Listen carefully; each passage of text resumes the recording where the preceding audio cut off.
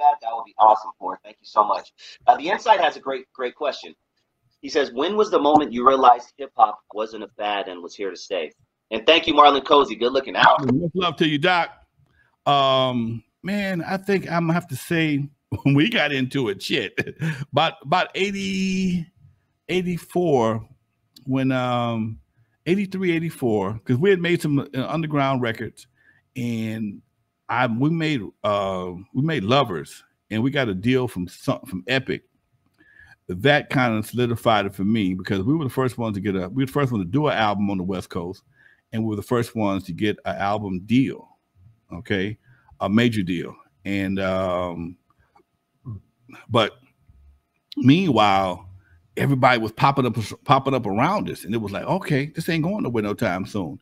And no matter how much it was growing, there still was skeptics that did not want to buy into it because it was all controlled by kids. You think about this, man. Even the highest level of rap. Good looking out, OG Steve. Good looking out, OG Steve. Bronx in the building. At that time, the oldest executives in the game was guys like me and Russell. Okay, we were the oldest guys in the game. So why would I think? How did Larkin Arnold? How did Gerald Busby?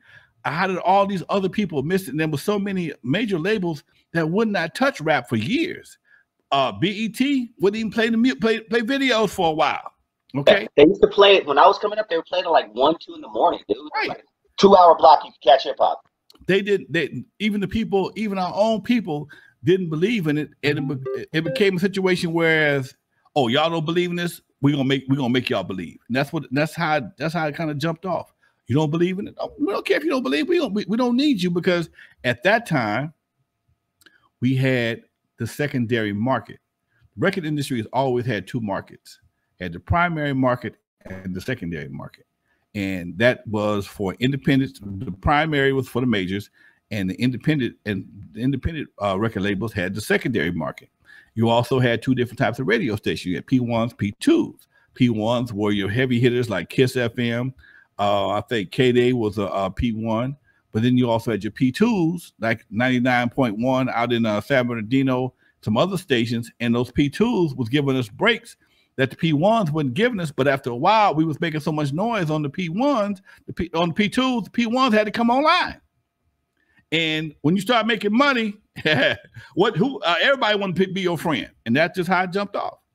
Everybody started feeling like they was behind. It was getting behind the 8 ball or behind in the game because the game was changing, and we still had a lot of good artists back in the 80s. And in the 80s, Mike was still here, Prince was still kicking ass. So nobody was willing to jump on the bandwagon, but started taking it more serious. You started giving some real numbers, and like Clarence Avon says, "Hey, it's a numbers game. If the numbers make sense, I'm in." Boom. Tell us about Charles Wright Watts Rhythm Band. Charles Wright Rhythm Band, 103rd Street Band, right out of Watts, California. Express Yourself, Loveland. They were a local band, man, that just got a couple of good hits, And I never thought he could sing that good because he sounded like he reminded me of homeboy from the Intruders.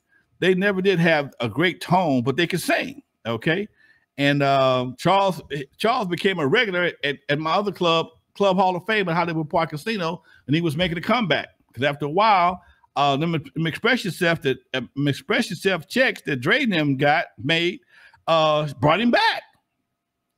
Oh, so he's the original Express Yourself. Yeah, Express Yourself. Yeah, express yourself to your full capability while I'm living in a correctional facility. Yes, sir. Same thing.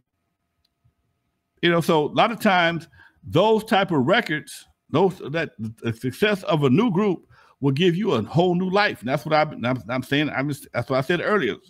When you do movies, podcasts, or somebody stand on your club at Super Bowl, you get a whole new level of love. And oh shit, that's what that's about.